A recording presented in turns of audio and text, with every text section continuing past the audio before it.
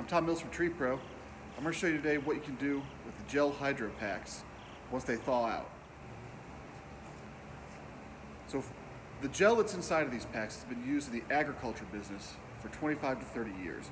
So I'm going to show you real quick one of the applications we use it for when we're trying to reestablish our chestnut trees.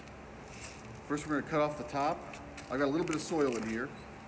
We're going to cut off the top, cut it open, and then we're going to push the gel right out of this pack.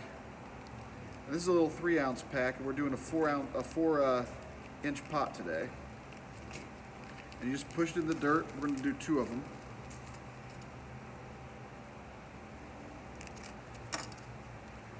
Push this one in the dirt here.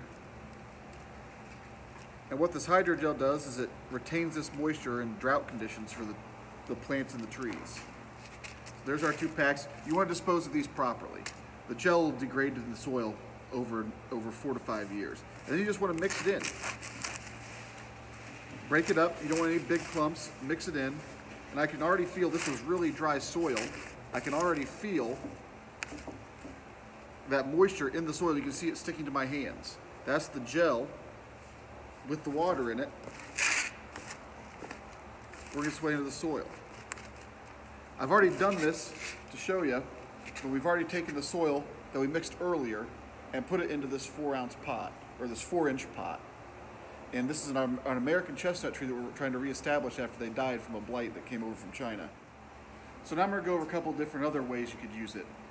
If you've already got trees planted out in your yard, out in the field, you can take a pencil or a rod, a wood rod, and poke holes in the soil around the tree, a couple inches away, and you can cut that packet and then pour it into there. And what that does is it helps retain that moisture throughout drought, so you don't have to water as much, you don't have to be as worried during a drought. Another application around the house, if you have potted plants, say you're going on vacation, at the bottom of your pot you can take some landscape fabric, a piece of paper towel, cut open that packet, pour it onto here, something porous so the water can transport through it, fold it up, did a bad job folding, and put it in the bottom of your pot, and then put your soil over the top. Now you've got a water reservoir at the bottom, and that'll also drive that root system down, reaching for the water when you have a drier situation if you haven't watered in a couple days.